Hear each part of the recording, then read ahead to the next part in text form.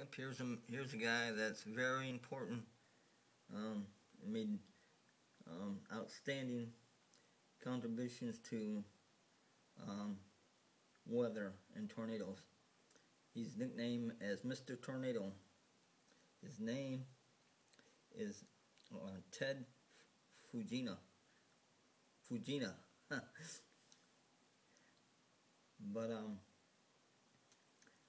he's the one that developed the F scale from F0 to F5. He developed the tornado scale, and from the smallest tornado at F0 to the most powerful tornado, the F5. At it can have over 300 miles an hour winds, but by the damage caused by tornadoes, that's how they scientifically, or he scientifically developed the Fujita scale, the F scale of tornadoes. This is a guy that saved a lot of lives, giving people a lot more leg time. Went from a negative, already happened, leg time to a few minutes leg time. But this is a very important person who died in 1998. Mr. Fujita. I gotta say that word right. Fujita. Fujita.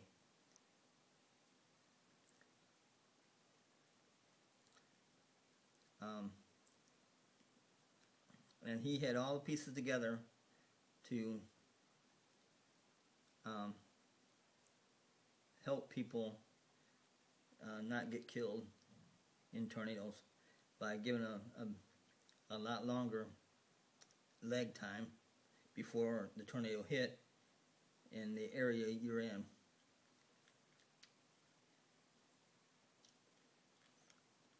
But he gave a lot of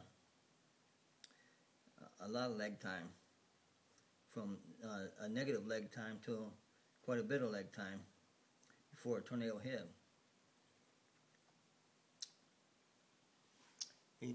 He's a very important man, and like I said, he died in 1998.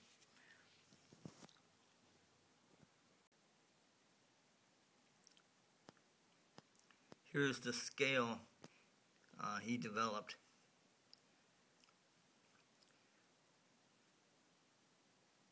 It's Dr.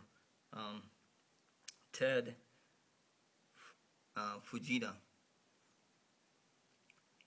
He developed this F scale from F0 to F5.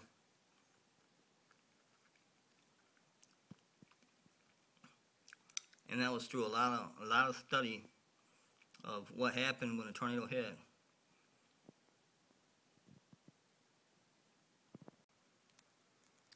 Here's some pictures of doppler radar. It was developed in 1973, especially for weather-related storms and tornadoes.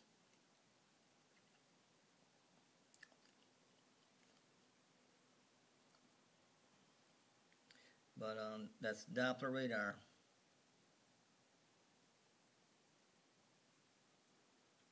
In 1973 is when that was developed.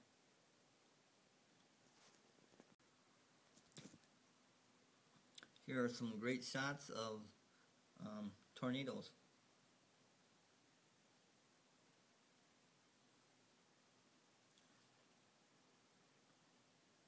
And according to Dr. Fujita,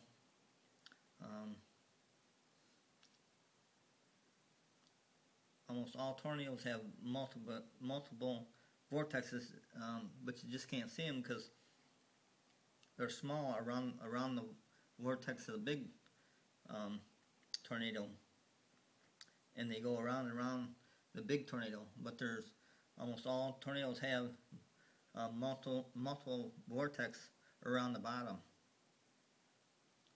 that go around and around the main tornado. The reason I say that is because Dr. Fujita said he was trying to figure out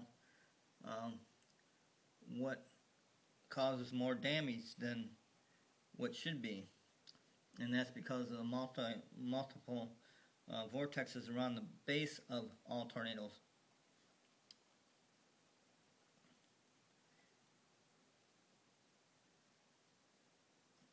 And he was also trying to figure out why some tornadoes go miles and miles and miles where other tornadoes just go short distances. And it depends on the updraft. And he found that out, or the downdraft. It depends on the downdraft. And he found that out by having to investigate a plane crash that looked like there wasn't any tornado, and because there wasn't any debris in it, so you can't see air. The tornado, to be able to see a tornado, it has to have something in it. So it's very possible to have an invisible tornado, and it'll kill you just the same. It's just that it has to have debris in it, whether it be a cloud like that, or dirt like that, or debris. It has to have debris in it for you to see it, because you can't see air. And Mr. Fujita or Dr. Fujita was investigating a plane crash that it was a mystery to everybody, and he found out that there was a huge downdraft that downed the plane and killed, I don't know, 115 people or something like that. And they were wondering why other airplanes could land and didn't have any problem, and other airplanes had a little problem, but not that much. But that airplane was crushed to the ground by the downdraft. It was crushed to the ground. So of course everybody died. And that's what Dr. Fujita found out. And that was his last link to the puzzle he needed. It is about the downdrafts and what fuels that tornado, and why some tornadoes travel many miles where other tornadoes just travel short distances. That's it. The downdraft that feeds that tornado. See, that's a multiple vortex. So you can see it because it has debris in it. Now, if that didn't have that side one right over there, if that didn't have debris, you wouldn't be able to see it. And there's probably a couple other ones going around that, not just that one. That's why you never want to be close to any tornado. It's because you cannot see air spinning, and that air will kill you. Just as if like that tornado right there. Just because it's black, don't mean it's any more dangerous than a clear one. A clear one will kill you just as well as that, except that has more debris in it. One you can't see will kill you. And that's a fact. Dr. Fujita proved it by that plane being down. So it's a fact. It's not some guess.